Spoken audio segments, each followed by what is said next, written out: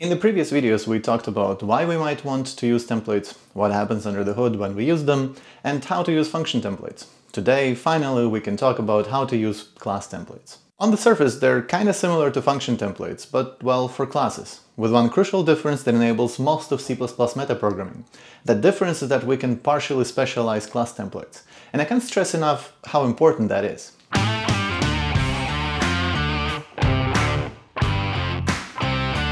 Before we start talking about actual class templates, I want to briefly talk about class method templates. We can write them just like any freestanding function template, and we can treat static class method templates in the same way. All of these class method templates can appear in any class or struct, and it doesn't matter if that class or struct is a class template itself or not. Such template methods behave in exactly the same way as the normal function templates, so we should already know how to use them after the previous lectures. And just like with function templates, we can overload or specialize these methods. And just like with function templates, we still should prefer overloading these methods. As a tiny exercise, tell me in the comments which methods get called in which order in this example. There is one difference to the freestanding functions though. While it is always possible to introduce a new overload for a freestanding function at any place in the codebase after that function was defined, it is impossible to create a new class method overloads outside of class declaration. So if we cannot change the code of our class, we're left with full class function template specialization as our only option. And just like before, please tell me in the comments what do you think gets called now. We can add these specializations anywhere in the codebase. After the class declaration, that is. Anyway, with all of this out of the way, we're ready to talk about class templates. The good news is that if we know how to use function templates and what classes are, the syntax for class templates will look very logical and familiar. Another good news is that we've seen class templates before. A lot of STL containers like studVector, studArray, or studMap are actually class templates, and that's why we can put values of nearly any but same type into them. So for the sake of example, let's say I want to write a simple class that will represent a coordinate of a pixel on a screen that has int row and column and does not much more than just pack them together as well as allow getting or printing their values. This is all good, but I come from robotics and image processing background where we regularly need the so-called sub-pixel resolution, meaning that our coordinates should be represented by a floating point number. So we suddenly also need a float coordinate class. And that is not nice, is it? And of course, you've already guessed that we can use class templates to get around this in an elegant way. We can replace our coordinate and float coordinate with a single class template coordinate. A lot of things here are just like what we saw before for function templates. We declare the class template by prefixing our class with the word template. We provide any number of template parameters, here just one scalar t, prefixing it with the keyword type name or class. And the compiler still doesn't care which names we give them, but I would still advise to give this template parameters readable names. We can use our template parameter scalar t anywhere in our class, just like we would use any other type. When we instantiate an object of our class, we provide the type that we want to use, which triggers implicit template instantiation. Stay tuned for explicit template instantiation too. This means that the compiler creates a specialization of our class template for the concrete type that we're using it with. We can see this in detail using the awesome website cppinside.io, where we see that in our example the compiler generates two concrete classes, one for int and one for float coordinates. For more, see lecture on what templates do under the hood. If our class has a constructor that uses all of our template types, and we are using at least C++17, we can make use of class template argument deduction, or CTAD, and omit the template arguments when creating our objects. This process uses implicit and explicit type deduction guides, which is a bit of a niche topic and I don't plan to actively cover it in this course. But if we have a constructor for our class, we don't have to worry about it and the compiler will mostly be able to figure out the underlying types that we meant. I use it all the time, but this is a bit of a controversial topic. If you look into the Google code style for C++, at least as of the date of preparing this lecture, they suggest to steer away from using CTAD, because the compiler might fail to deduce the type we expect it to deduce. We can provide explicit type deduction guides, but we won't cover it here. I believe that once you really need to use it, you'll know enough of C++ to read about it on your own. You can always read more on cppreference.com under user-defined deduction guides. From the lecture on what templates do under the hood, we already know that the code that actually gets compiled is just a copy of the code in our template with the chosen type substituted instead of the template parameters. These copies are called specializations, and we touched upon this before too. So when we use a class template to instantiate an object in our code, the compiler creates such a specialization, then uses that to create an object. But we don't have to wait for the compiler to create such a specialization at the first call site. We can, and sometimes want, to create one explicitly on our own. This is called explicit template specialization, and it can be full and partial. We already talked about full template specialization when we talked about function templates, because that's the only option we have with function templates, even though we should overload functions instead of specializing them. Well, turns out that we can use the same full template specializations with classes too. And in that case, it actually does have a valid use case. In order to fully specialize a class template, we have to basically fully re-implement a class for a concrete type, prefixing it with template opening and closing bracket. Now, when we create a variable of this matching template instantiation, no implicit template instantiation is created by the compiler, and it reuses the explicit template instantiation that we provide manually. I encourage you to play around with this simple example, printing things from these classes' template specializations to get a better intuition about what is happening. Notice how this is very similar to what we saw in the cppinsights.io before. The only difference is that now we force one of the specializations to be created explicitly. Note that as we implemented the other explicit specialization, it is our responsibility to implement the full class, along with all the data and methods that it provides. If we implement it differently from the original class template, it will behave differently when we try to use our specialization, which might be confusing or error-prone. Imagine if we, for whatever reason, dropped the print function in our specialization. This example won't compile, as there is no print function found in the class template specialization for float. So, if we do decide to specialize a class, we have to make sure it conforms to the same logical interface as the original template. Otherwise, we're probably going to go through a whole lot of pain.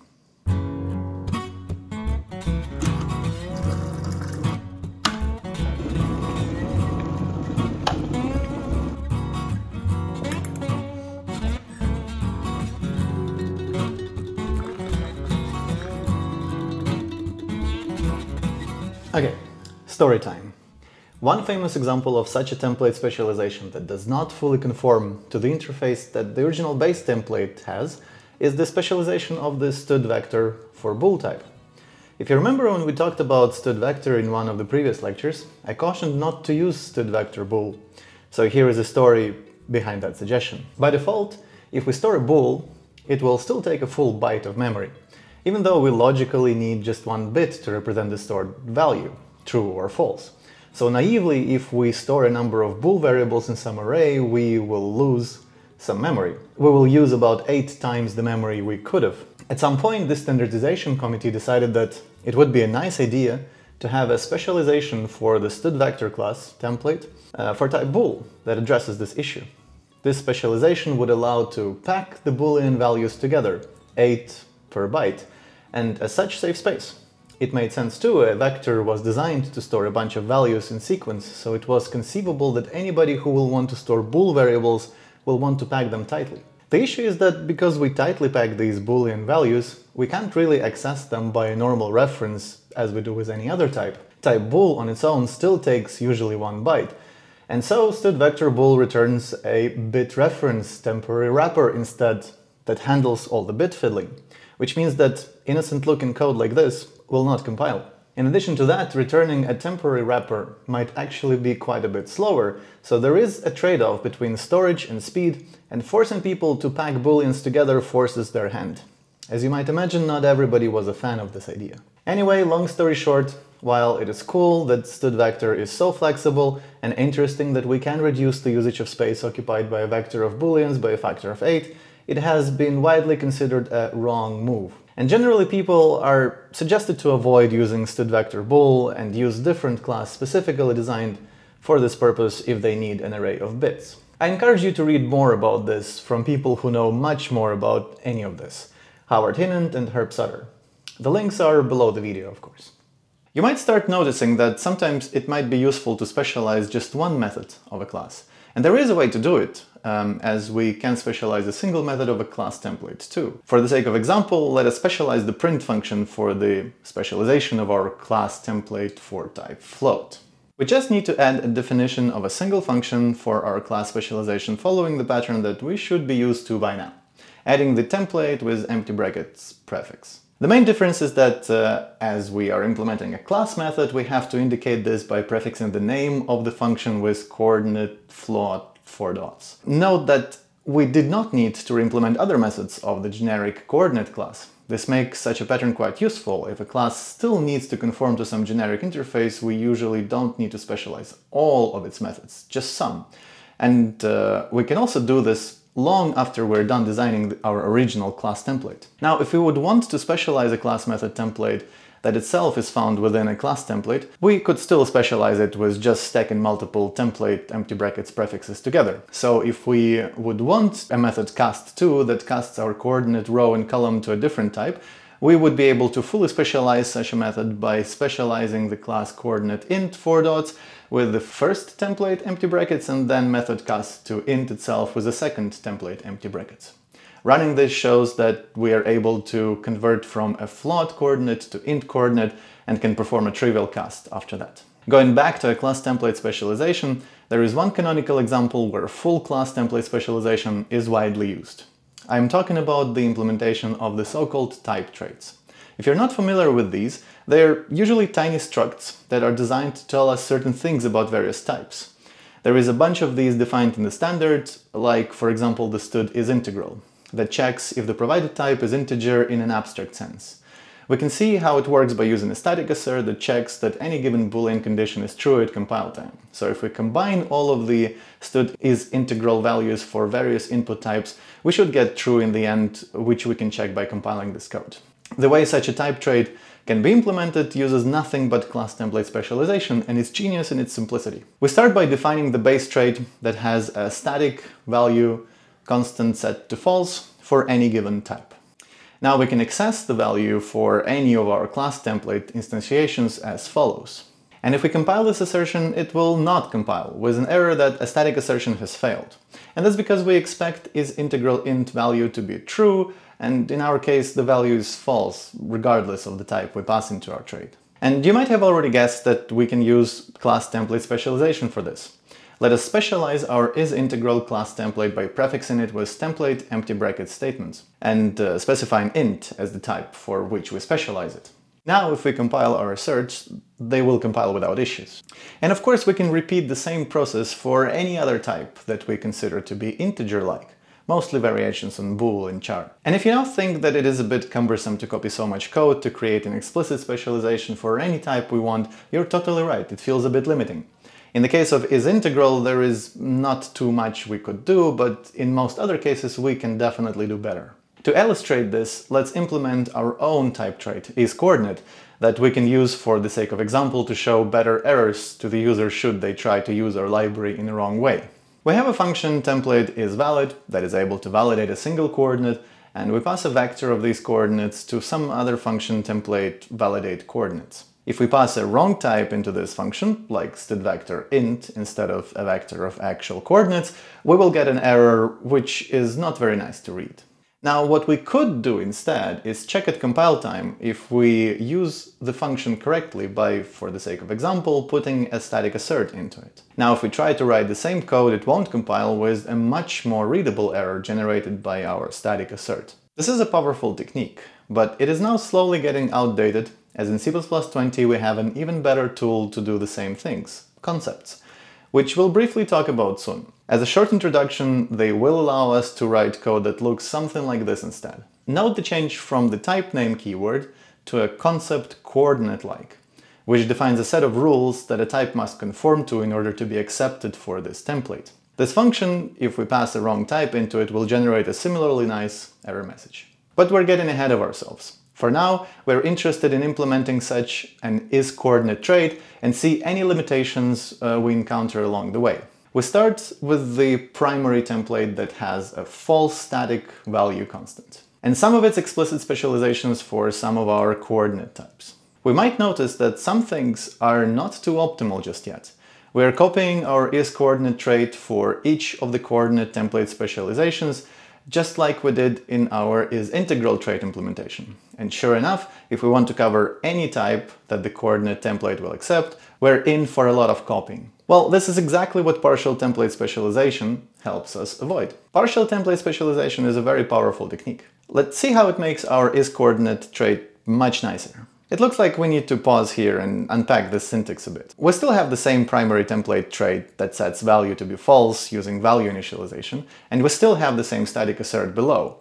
What changed is the way we define our template specialization. We replaced the template empty brackets that we would have used for full template specialization with another template type name t. This syntax, in my experience, can be slightly confusing for beginners for two reasons. It is relatively easy to confuse a new class template definition and a partial template specialization.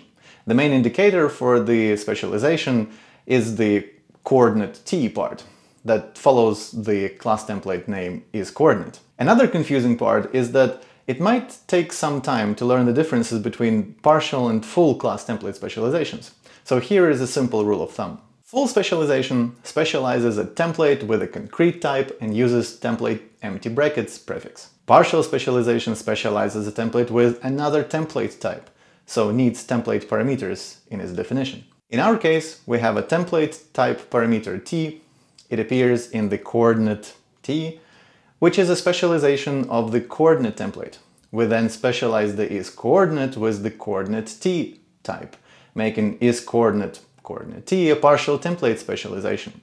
We use the word partial because we don't fully constrain our specialization, and the new input type t adds a degree of freedom to it. Now, what the compiler does is it sees the call to is-coordinate, coordinate int, and looks for an appropriate implementation. It finds the primary template is-coordinate and then looks for any explicit specializations available. Out of those, it picks the most specialized one, which in our case is our only specialization. Here, a specialization is more specialized than the other if it only takes a subset of types that the other specialization takes.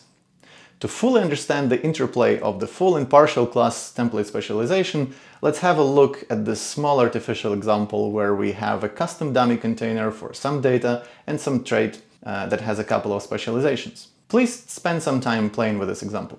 By now you should be able to understand what each definition does, so do pause the video, think about it, and type what will be printed to the terminal and why in the comments. Also, while you're at it, hit that like button and subscribe if you haven't already. Partial template specialization works in exactly the same way if there are more types.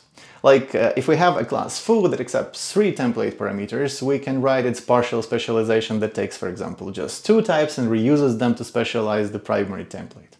The compiler then still picks the most specialized out of all the template specializations it finds for a given class or struct when they're used. Play around with this a bit on tiny examples and see if everything that happens makes sense. If it doesn't, even after you slept on it, please do not hesitate to ask questions. This is an important topic to understand. That being said, because of the sheer power that templates and their specializations provide, there will be situations when what the compiler does will seem confusing. But if we firmly understand the concepts behind what is happening, we should be able to eventually figure out what's going on. All in all, using templates with classes is one of the superpowers of C++. In combination with full and partial template specialization and function overloading, this enables most of the things that C++ is so well known for. Extreme flexibility that we only pay for with compile time. Well, at least almost. Class templates also enable most of what we know as template metaprogramming. That means writing code with complex logic that makes its results available at compile time. Furthermore, it was a stepping stone and the basis for arguably the most modern way to write C++ code by using concepts. So understanding how to use templates as well as various template specialization techniques is key to a happy life in C++. But don't worry if some concepts don't click from the first time. Play around with the examples, try to use templates in real code and see what causes you trouble. Then ask questions, and I hope that in no time you will feel very comfortable using templates. And if you'd like to start watching all of the template related videos in the order that I intended them to be watched in, please feel free to watch this video, where I start with why we might be interested in using templates in the first place, And if you'd rather dive deeper and refresh what templates do under the hood, then click on this video instead. Other than that, thanks again for watching, tell your friends if you want to further support my efforts at recording these videos, and see you next time. Bye.